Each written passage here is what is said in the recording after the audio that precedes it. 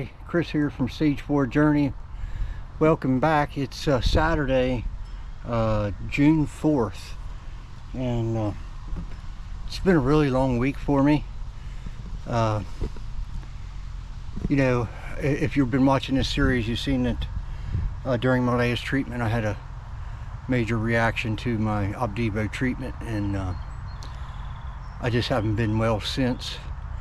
He did start me on a dose of Prednisone last week. I think he called it a med dose pack or something like that. I don't know, but it seemed to help the first couple days, and then I just don't think it was strong enough. He's going to give me a second dose for next week. I get to do that, and I've just been miserable all week. I haven't done absolutely anything this week at all besides lay around in bed a lot. And yeah, when I'm upstairs laying down, I don't even have the TV on. I shut the curtains, and I just lay there in the quiet, and it's bad. You know, when you're laying there all day long and you just lay there and you think, your mind is going crazy, and I think about everything I need to do and I want to do and it needs done, and it just eats at you. It just keeps eating at you, and actually makes you feel worse. And I tried to get up and do something, but the only thing I got done this week was our dryer broke down last week, or the week before last, and I finally had enough energy. I think it was Thursday night. We went down to Lowe's and got a new dryer. I think it was Wednesday. Anyhow, we went to Lowe's and got a new dryer, brought it home, and I did get it hooked up and got it working, and got the old one as far as the back porch, and it sat there the rest of the week, and we just got around today to getting it off the back porch and around back, so we can't see it right now. So I'll take care of it later. It's not a big deal. You can't see it right now. So, but anyhow, yeah, still not feeling great. Still have those pains down, and starts along here and goes along my rib cage and around my back, and just it's debilitating, and just hurts so bad. I just don't feel like doing anything. But it's been a week and a half since we mowed over at her dad's house, so we are getting ready to head over there. We got the mower loaded up, and we were getting ready to head over there and mow, and Cheryl's going to take the push mower and do the push mowing, and we're going to get that done. I imagine we probably get bale hay over there right now, so we're going to head over there, and I'll check back in when we get over there. And Cheryl's over here looking at her flowers. My peonies. Peonies, she said. The ones on the other side are white, and they haven't quite flowered yet. They're delayed. But anyhow, we get to go for a Jeep ride on the way over to her dad's house. So we're gonna do, what's this saying? Kill two birds. Kill two birds with one stone. Two birds with one stone. One fun and one not so fun. So we'll see you when we get over there. All right. Bye.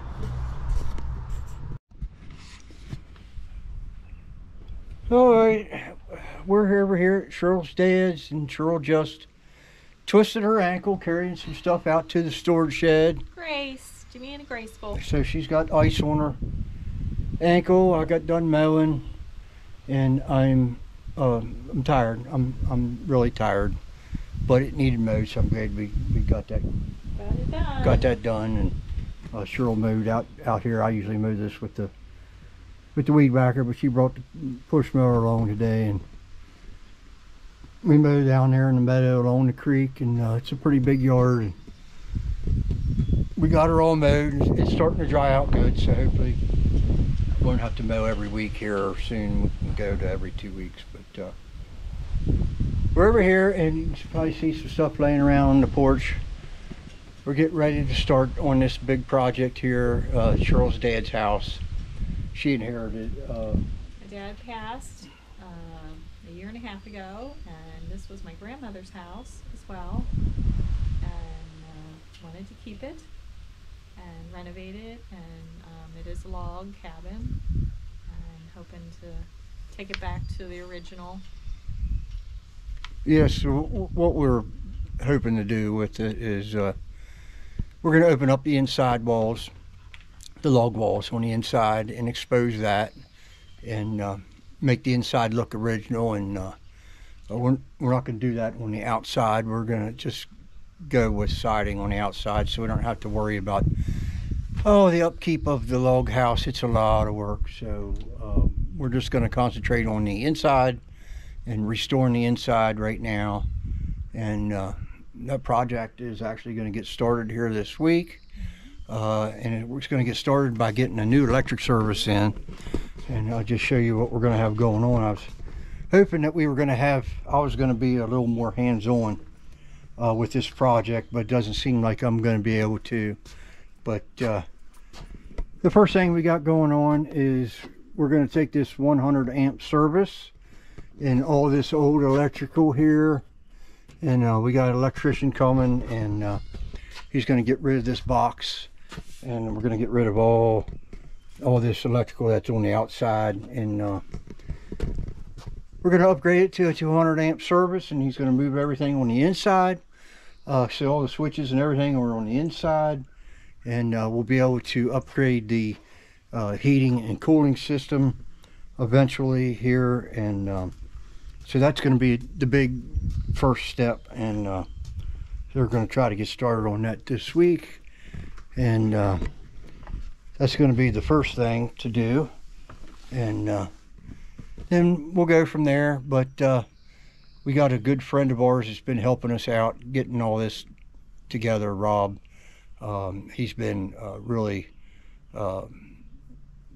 Godsend. oh, he's been awesome helping us out and Directing for what to do. yeah, and giving us advice and ideas, and we're going to be using him a lot on this job. He has a passion for working on these old houses, so we're glad that we have him, and we look forward to working with him, and look forward to getting this project going.